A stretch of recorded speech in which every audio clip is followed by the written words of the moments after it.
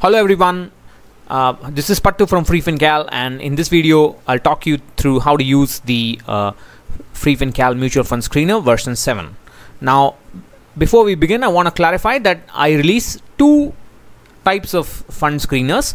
This is a screener, what is called as a freefincal mutual fund screener is just a screener which is based on value research annual returns data, and then I process it in this Excel sheet that you see. And there's also another screener which is called the freefincal mutual fund consistency screener, or the monthly consistency screener, that is released every month, and that is based on data that I calculate, outperformance consistency and downside protection consistency. So that will be released later on this month, but this is a mutual fund screener that is based on annual returns from value research. So in order to use this, first you need to log into value research. So you can go into the value research website and click on login. Now recognize that you need to log in via Excel. So copy this login screen, and you can I would suggest that you open a new sheet. I have a separate video for this, so I'm not going to take you through all the steps. I'll just show you how to do it. So go to data, from web, the new version of Excel makes it pretty complicated. The older versions is much more simpler to use. So you have to paste that login URL here, say OK, wait for it to connect.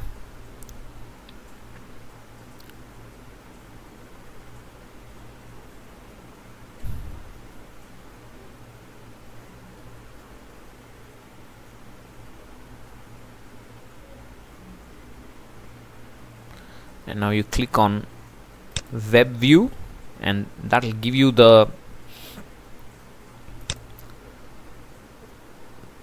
login page. Notice my email address is here, which means I'm already logged in, but when you do it for the first time, you will be able to log in. I'm not able to log out for some reason, so I cannot complete this process, but I have a separate video to show you. So I'm going to cancel this out, get out of the screen, go back here.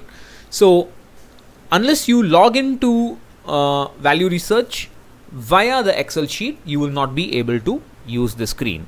So let's understand what this screener is about. There are multiple tabs here. So the first thing is, do not touch any of the red ones. They're all back-end calculations. Please don't touch that. So the first is the inputs, and here you can choose any of the categories, fund categories, the new categories after the SEBI reclassification. So you can choose that. So I have used value oriented, and then this is a reference rank. So you're looking for funds which have which are graded above 15 in terms of ranking. You can change this to 10 or 5 depending on what you like, but I would suggest you keep it at 15, which is kind of broad. Don't expect to choose the best fund. Have a small basket of funds to choose from, and it doesn't matter what you choose from that basket.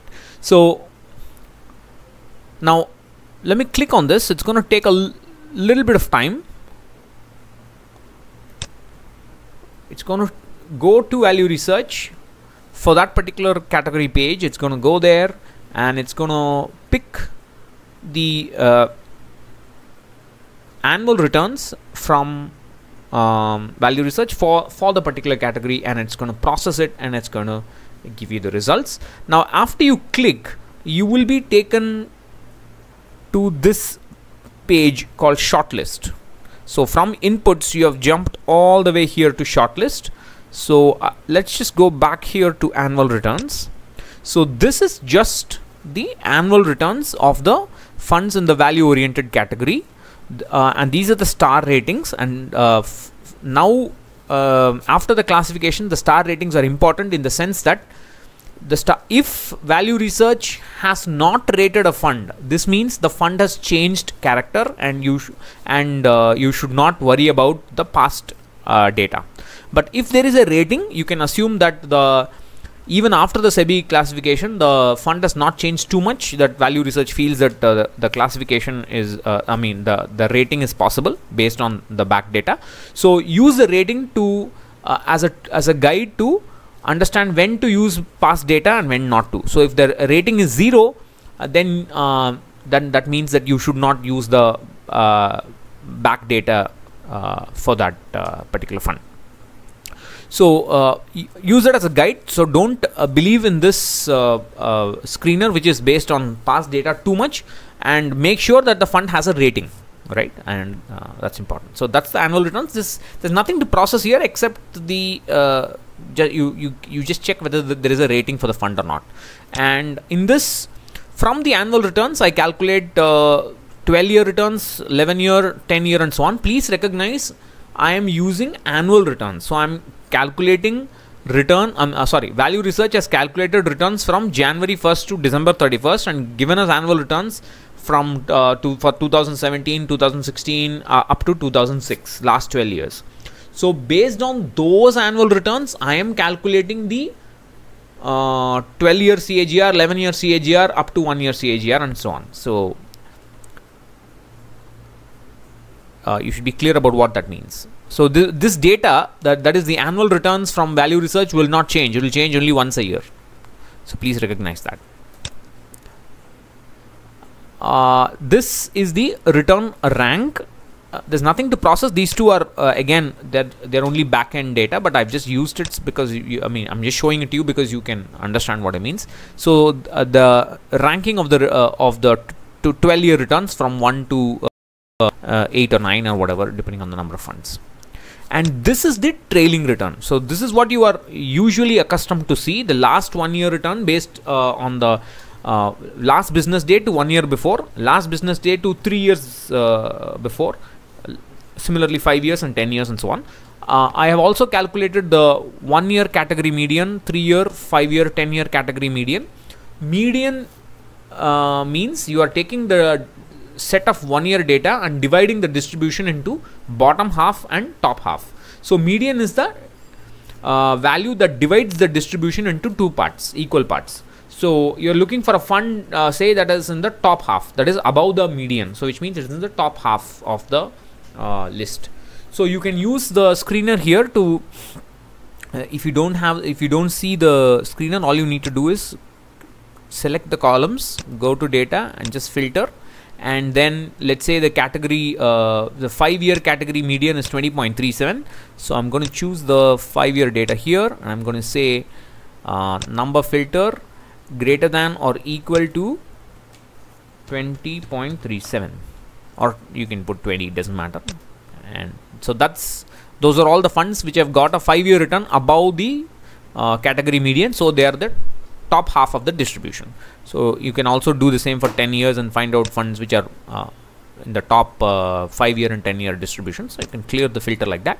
So you can play around with this trailing return. This is a new feature in 7. It's not available before. So let's look at the shortlist.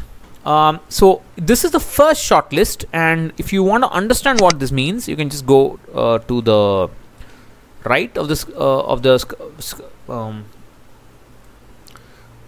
spreadsheet. You will see how to interpret the results. Now you have inputted a return rank of 15 in the input sheet. You can change that. So we're going to find out how consistent has a fund, any fund, let's say Birla Pure Value Fund, secured a rank which is below 15. So which means in the top 15. So it has secured a rank which is below 15 when you calculate 1 year return, 2 year return, 3 year return, and 4 year return. So each time, so if you take Birla Pure Value Fund, you have data for 9 years. So from 1 year, 2 year, 3 year up to 9 year return is available. And for every one of those return periods, so 1 year return, 2 year return, 3 year return up to 9 years, the fund has always been in the top 15. So consistency is 100%. That's what it means. So you're looking for funds which are most consistent in terms of the return ranking. So that's what this shortlist is. There is a second shortlist that tells you if you, for example, again, Aditya Birla Pure Value Fund. So if you look at 1 year, 2 year, 3 year, up to 9 year data, the fund has always been in the top part of the distribution. That is, its return has been above the category median. Category means 1 year return category, 2 year, 3 year, 4 year, up to 9 years. So there are 9 categories, and for each of those 9 categories, the fund has always been in the top half of the distribution above the category median. So again, IDFC Sterling Fund, Invesco Contra Fund, but please recognize, don't take this data seriously if the annual returns shows the ranking is 0. That means there's no ranking. If the ranking is 0, that means the fund has completely changed nature, and you cannot use the screener at all. So please be careful about that. You should know when to use past data and when not to use past data. Of course, this is a opinion as per value research. Whether the fund has changed nature or not is an opinion. It's not a mathematical fact. So please be careful. It's subject to debate. So those are the 2 shortlists. Just the shortlist which tells you the return rank, and this is the category median. And then what you can do is you can evaluate. So you can find the common funds in the 2 shortlists here, and you can choose any of those funds. If you just come to this side of the screen, okay, just before that. So these are the common funds, the white cells. In the gray cells, I have already pre-populated it with the 12 to 1 year CAGR of all index funds and ETFs available. So you can choose any 5 funds from this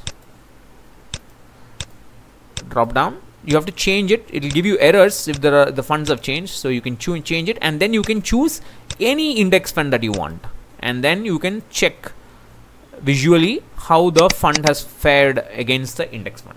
So that gives you a way to analyze returns.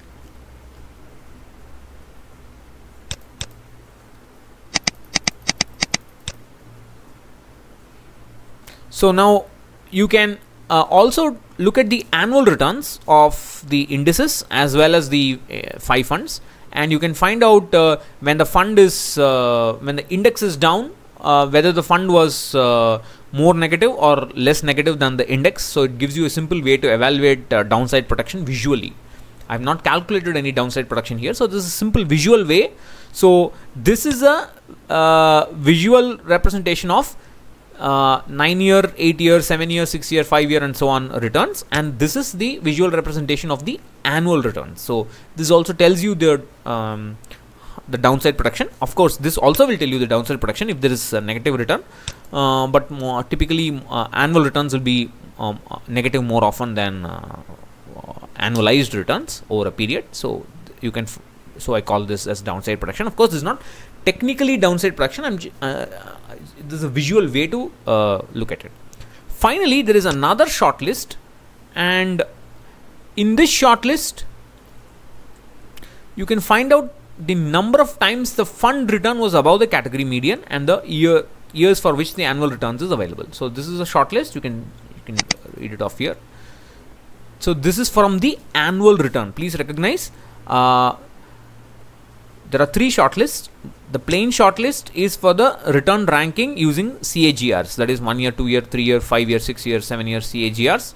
Again, this is using the same CAGRs, but above a category median or not. How consistent it is above a category median. And the third shortlist is using annual returns and calculating median and finding out whether the fund is above the median annual return or not for each of the last 12 years considered, of course, depending on how many years annual return data is available. So that's the way you can use the screener.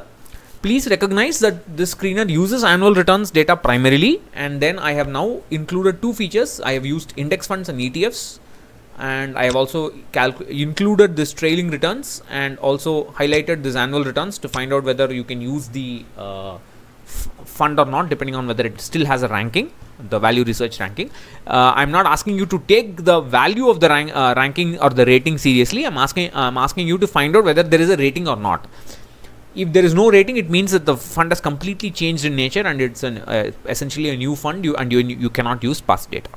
Of course, that's the opinion of value research, and you can't do anything about it.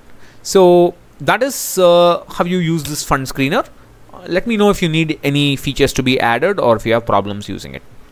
Thank you. Bye bye.